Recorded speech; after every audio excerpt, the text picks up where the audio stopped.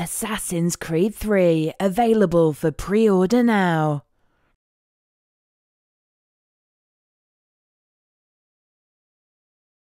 Hello and welcome to the 8th episode of the Weapons of Assassin's Creed series. I'm Esco-Blades. In this video we're going to be taking a closer look at the Swords of Eden. The Assassin's Creed franchise portrays a set of weapons that were mostly used by the heroes of lore and mythology, as well as great warriors throughout recorded history.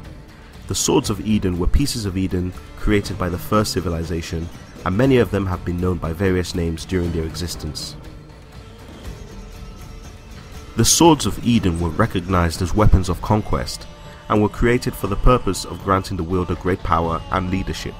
As such, the ownership of the Swords of Eden often paved the way for a rise of influential leaders and conquerors.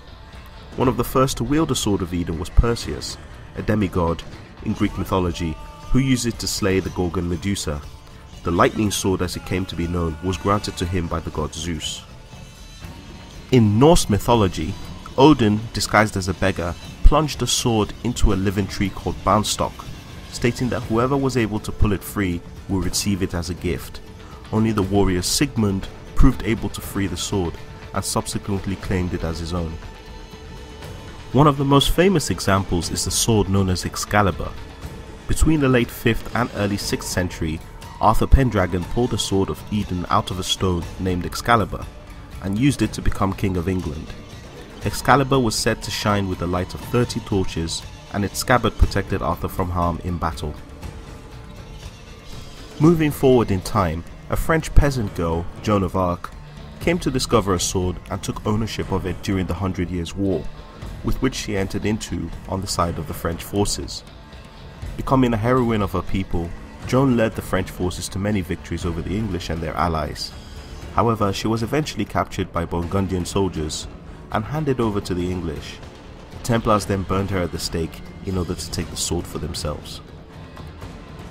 Amazingly, all of the different Swords of Eden that have spanned various myths and periods of history appear to have a common theme.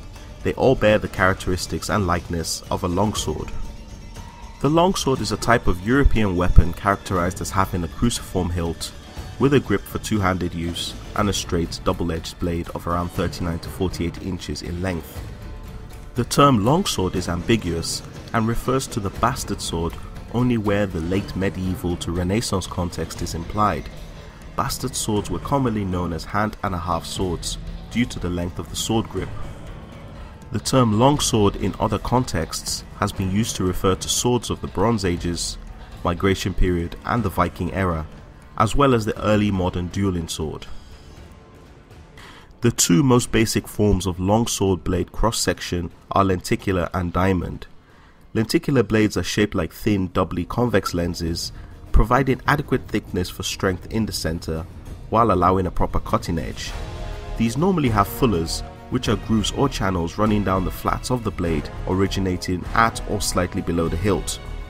The vast majority of Swords of Eden appear to have a lenticular cross-section blade, with the exception of the Sword of Mars, belonging to Attila the Hun, which had a diamond cross-section blade. And this concludes our look at the Swords of Eden within Assassin's Creed. As always, a big thank you to Deenuke and our Art of Swords blog, as well as 16, the ComDev of the Assassin's Creed Wiki, for their help, guidance and collaboration on this project. Additional source material comes from the My Armory website, the Higgins Museum and VikingSword.com. All relevant links are shown on the screen and in the video description. Thank you for watching, take care and bye for now.